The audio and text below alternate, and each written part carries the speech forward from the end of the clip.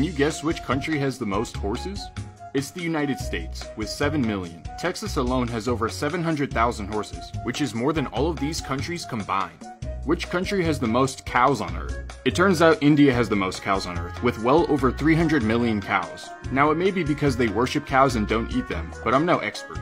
Which country has the most pigs? China has the most pigs on Earth, and as a culture, the Chinese have been enjoying pork as a staple in their diet for over 9,000 years. If you want to learn more facts about the world around us, go ahead and drop a follow.